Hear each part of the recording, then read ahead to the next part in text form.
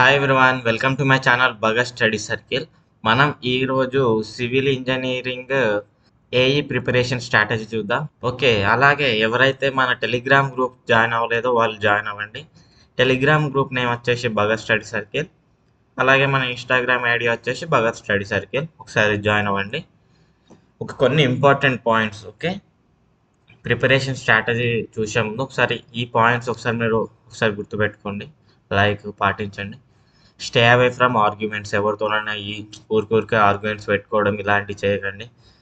ఒకవేళ మీకు నచ్చని పని ఉంటే నో చెప్పడానికి ఎస్టేట్ కాకండి. Okay, don't estate to say no to the things you don't like. Okay, మీకు నచ్చని పనులకు నో చెప్పడానికి ఎస్టేట్ కాకండి. నెక్స్ట్, ఫైట్స్ ఇవన్నీ ఉంటాయి కదా, వాటిలో మనకి అలాంటివి అంటే చాలా ఇంట్రెస్ట్ ఉంటుంది, ఫైట్స్ అంటే. సో దానిలో ఇన్వాల్వ్ కాకండి. మీరు ఫిజికల్ ఎక్సర్సైజ్ చేయండి. ఓకే, లేదు జాగింగ్, యోగా ఇలాంటివి ఏమైనా ఎక్సర్సైజ్ చేయండి. జిమ్కి వెళ్ళడం, డైలీ జిమ్కి వెళ్ళడం అంటే ఒక హాఫ్ అన్ అవర్ అట్లా చేసినా సరిపోద్ది మీ మెంటల్ హెల్త్ కోసం. ఓకే, మీ మెంటల్ హెల్త్ ప్రాపర్గా ఉండాలంటే మీరు ఫిజికల్ ఎక్సర్సైజ్ అనేది చేయాలి. అలాగే యోగా, మెడిటేషన్ కూడా చాలా బెటర్ ఉంటుంది. అలాగే మీకు స్లీప్ అనేది చాలా సరిగా ఉండాలి. మీకు స్లీప్ లేకపోవడం వల్ల ఏమైతుంది అంటే కాన్సన్ట్రేట్ చేయలేకపోతారు. సో కాన్సన్ట్రేషన్ అనేది మనకి చాలా ఇంపార్టెంట్. ఓకే, కాన్సన్ట్రేషన్ కావాలంటే మనకి మంచి స్లీప్ సైకిల్ ఉండాలి. అలాగే మోస్ట్ ఇంపార్టెంట్ ఏంటంటే try controlling your emotions rather emotions controlling you. ఇప్పుడు నీకు కోపం వస్తుంది, నీ కోపాన్ని నువ్వు కంట్రోల్ చేసుకునే శక్తి నీకు ఉండాలి. కోపంలో అది చేసిన సార్, ఇది చేసిన సార్ అంటే నడవదు. సో మీ ఎమోషన్స్ని మీరు కంట్రోల్ చేసుకోగలగాలి. ఓకే, అది ఇంపార్టెంట్. ఇవి కొన్ని మీరు ఫాలో అయితే అవ్వండి, లేకుంటే మీ ఇష్టం. బట్ మోస్ట్లీ ఫాలో అవ్వడానికి ప్రయత్నించండి, ఎందుకంటే మీకు గుడ్ రిజల్ట్స్ వస్తాయి.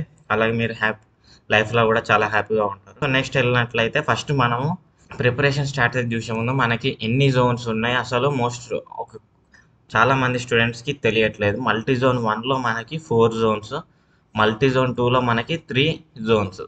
సో మీరు zone 1 Kaleshwaram, zone 2 Basara, zone 3 Rajanna, zone 4 Bhadradri, zone 5 వచ్చేసరి Yadadri Bhuvanagiri, zone 6 Charminar, zone 7 Jogulamba. ఇందులో ఉన్న డిస్ట్రిక్ట్స్ కూడా ఒకసారి చూసుకోండి, స్క్రీన్ షాట్ తీసుకోండి. ఓకే, నెక్స్ట్ చూసినట్లయితే మనకి ఏఈకి మనకి టోటల్ 833 పోస్టులు ఉన్నాయి. ఇందులో మనకు వచ్చేసి 683 వచ్చేసి సివిల్ వాళ్ళకు ఉన్నాయి. ఓకే, 683 సివిల్ వాళ్ళకు ఉన్నాయి.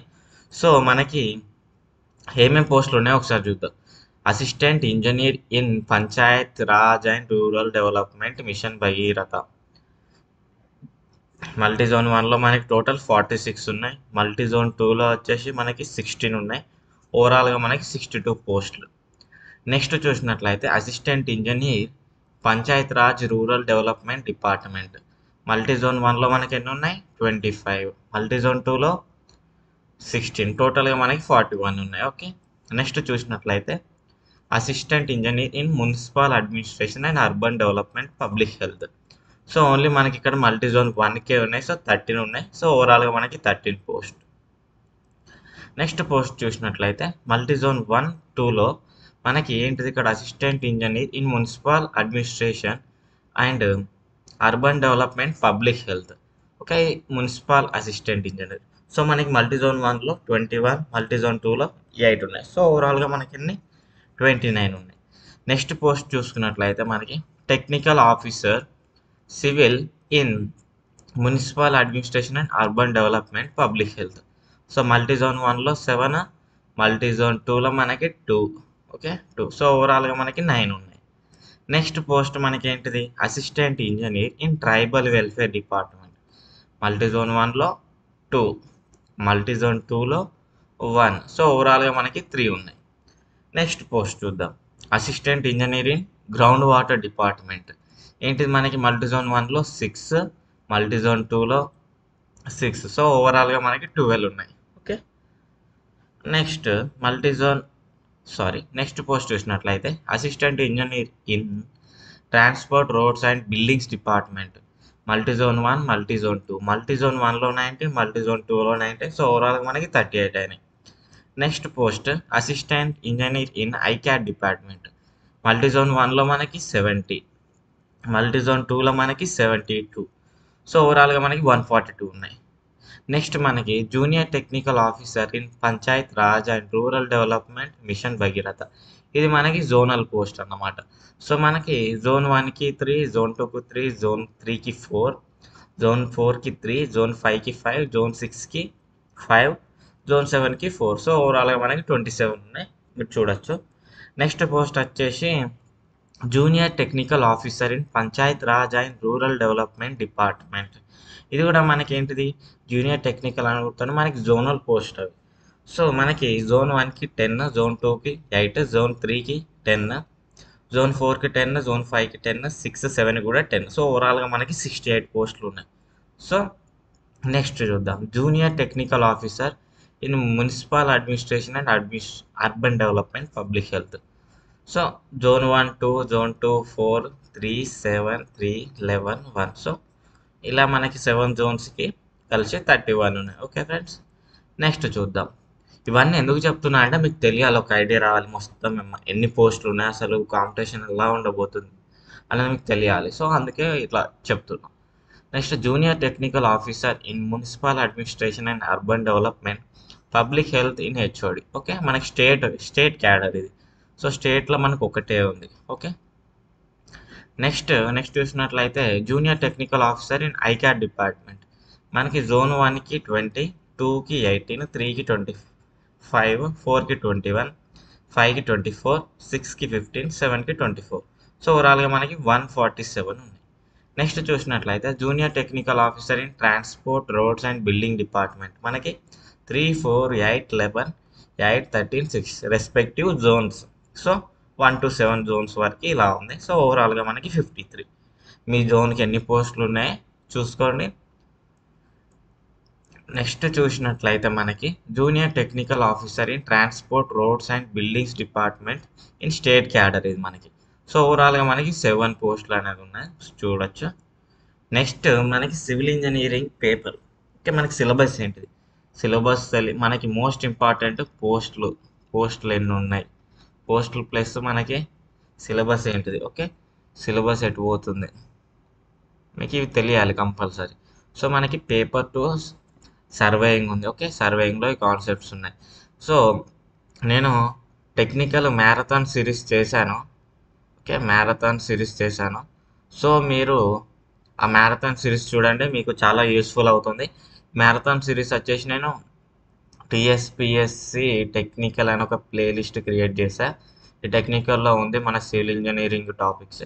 సో మీరు అదంతా టెక్నికల్ చూస్తే మీకు ఆబ్వియస్గా 110+ మార్క్స్ వచ్చేస్తాయి. Okay, 110+ marks. ఓకే, 110+ మార్క్స్ వచ్చేస్తాయి. ఒకసారి చూడండి. సో మనకి ఫస్ట్ సర్వేయింగ్ ఉంది, next construction materials and practice. Okay, ఇవి కొన్ని టాపిక్స్ మనకు లేవు, అవి కావాలంటే నేను ఎక్స్ప్లెయిన్ చేస్తాను. సో ఇక్కడ మనకి పెయింట్స్, యాస్బెస్టస్, ఎనామెల్స్, ఇవి కొత్త టాపిక్స్. మనకి అదర్ అంటే మనకి AWలో లేకుండా ఇవి ఉన్నాయి. సో మీకు ఏమైనా క్లాసెస్ కావాలంటే చెప్పండి, చెప్తాను. నెక్స్ట్ మనకి engineering mechanics and strength of materials. Okay, మనకి ఇది కామన్, AWకి దీనికి కామన్ ఉంటుంది. సో ఎవరైతే AWకి ప్రిపేర్ అయ్యారో వాళ్ళకి ఓకే, ఎక్స్ట్రా చదవాల్సిన అవసరం లేదు. Next hydraulics. ఓకే, హైడ్రాలిక్స్ అనే సబ్జెక్ట్ చాలా ఇంపార్టెంట్. ఓకే, ఇది ఇంపార్టెంట్, మనం అన్నీ చదువుకోవాలి, బట్ అవి చాలా important. Next quantity surveying. Okay, quantity surveying మనకి AWకి కూడా సేమ్ ఇదే ఉంటుంది. సో AWకి చదివినంత చదివితే సరిపోతుంది మ్యాక్సిమం. ఇక్కడ మనకి కొన్ని సిరామిక్ టైల్స్, ఇవి కొన్ని కొంచెం అట్లా ఎక్స్ట్రా వచ్చింది. Next design of structures, RCC and steel. So మనకి RCC స్ట్రక్చర్స్ ఆల్రెడీ మనం చదివేసినాం. సో ఒకసారి రిఫర్ చేసుకోండి మీ షార్ట్ నోట్స్, ఇట్స్ బెటర్. మీకు ఏమైనా కొత్త క్లాసెస్ కావాలంటే చెప్పండి, నేను చెప్తాను ఈజీ వేలో గుర్తుపెట్టుకోవడానికి. నెక్స్ట్ వచ్చేసి మనకి ఇరిగేషన్ ఇంజనీరింగ్, ఇది కూడా చాలా ఇంపార్టెంట్. ఓకే, మోస్ట్లీ మీరు థియరీ మీద కాన్సన్ట్రేట్ చేయండి. ఓకే, థియరీ పార్ట్ మీద కాన్సన్ట్రేట్ చేయండి, చాలా యూస్ఫుల్ అవుతుంది. మీకు 110+ వస్తే కానీ మీది బెస్ట్ స్కోర్ కాదన్నట్టు. ఓకే, 110+ వస్తే బెస్ట్ స్కోరు.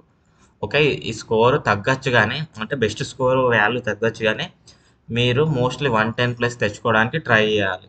ఎందుకంటే మనకి AW పోస్టులు ఉన్నాయి, అవి ఫిల్ అయిపోతాయి. తర్వాత TPBO ఉంది, అది ఫిల్ అయిపోతుంది. తర్వాత మనకి PL ఉంది, PL ఫిల్ అయిపోతుంది. లాస్ట్కి AE వచ్చింది అనుకో.